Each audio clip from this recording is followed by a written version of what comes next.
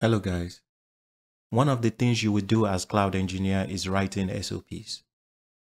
For example, you may be asked to do a research on how to implement a particular cloud service. Once you've done your research and implement the service, you will write a step-by-step instruction to educate other team members on how that service works and how to implement it.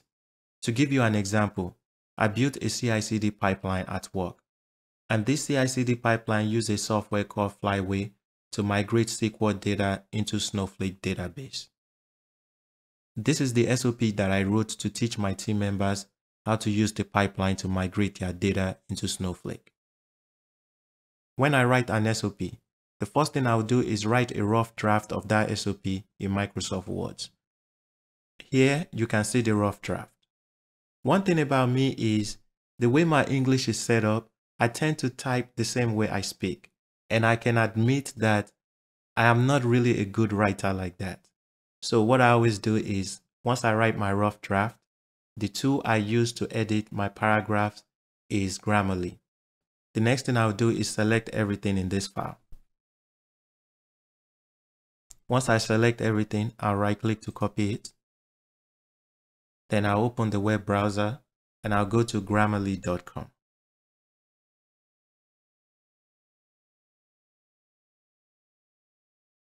And as you can see here, these are all the things I've edited on Grammarly. It always keeps a record of it, so you can see that I use it a lot. If I scroll down here, you can see all the things that I've edited using Grammarly. I am using the premium version, which is a paid version, but Grammarly has a free version you can use. It is also easy to sign up for Grammarly. For example, you can either sign up with your email or your Google account. Once you sign up for your Grammarly account, you also have the option to add it to your Chrome extension. So that way, when you are typing anything on your computer, Grammarly will automatically check it for you. I don't use the Chrome extension. What I do instead is I type my rough draft like I showed you. Then I'll come to the Grammarly website. Here, I'll click New. Then I'll paste my rough draft in here. Once you paste your rough draft, the first thing Grammarly will do is ask you to set your goal. So here you can pick the type of audience you are addressing. I'll say expert. For formality, I'll leave it on neutral. Under domain, I'll leave it on general. And for intent, I'll choose describe. Once you've set your goal, click done. Then it will bring you to this page where you can start editing your paragraph. Anything you see underlined in red, these are things you must change. So these are things like spelling error, grammatical error, and so on. Here, you can see I have some stuff in red. It is also showing all of them here. To accept it, I can just accept all the things in red by clicking accepting all here. Or you can review it one by one and accept it one by one. The first one in red here is my title. I don't really need to change that because that is complaining about the grammatical error. You can also see here, it says sentence fragment. To ignore it, all you have to do is click this trash can here and it will ignore that. For the rest, if you click on the next word that is underlined in red, it will show you this. To change it, you just have to click it here. Then I'll do the same thing for the next one. I'll change it here. I'll click this. It wants me to change it to 2. I'll click it here. Next, if you have any sentence underlined in blue, these are sentences you can either reword or reorganize. So here, I'm going to select it. And you can see here, Grammarly will change this sentence to, please note that every database has a repository corresponding to its code build job.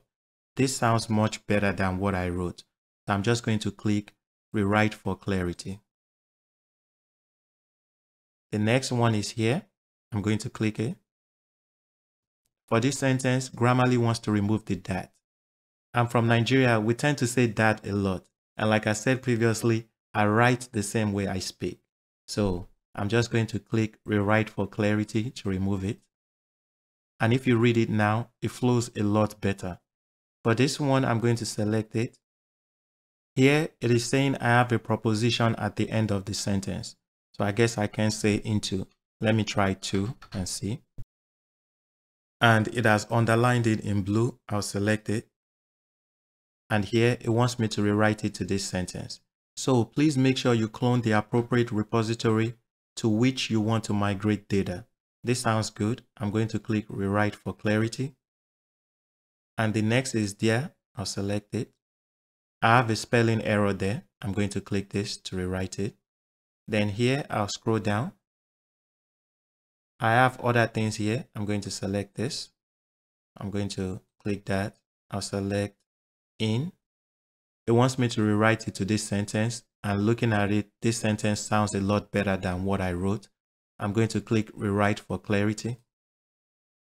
Then I'm going to select this, change it. Directory is spelled wrong. I'll change it. I need to capitalize that. I'll change it. And this is what I do. I just go through the sentence one by one. Anything that is underlined in red, I'll review it and I'll change it accordingly. I can click Accept All here, but I always like to review the sentence one by one. So I'll click this, change it. Now I'll just go through this real fast.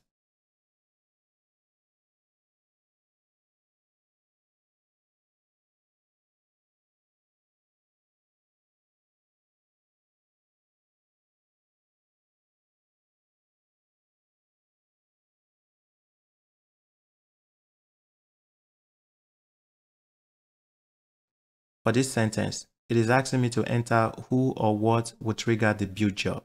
It is going to be code build, so I'll type code build in here. Once I enter it, I'll click this here to rewrite the sentence.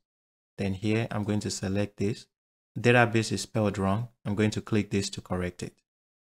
This is what I do to edit any paragraph or email. Anything that I'm typing at work, I usually paste it in Grammarly first, edit it there before I send it to anybody. Once you are done reviewing and editing your sentence, you can read it again.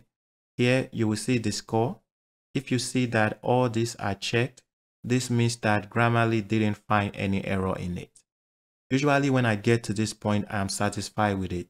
So what I'll do is I'll copy everything again. And I'll go to my Word document and paste it in here. This is exactly how I write and edit any email or SOPs that I create at work. So if you are like me and you are not really confident in your writing, Grammarly will help. And you can go to grammarly.com to create a free account. If you have any questions, please leave your comments below. Thank you, and I'll see you in the next lecture. Bye.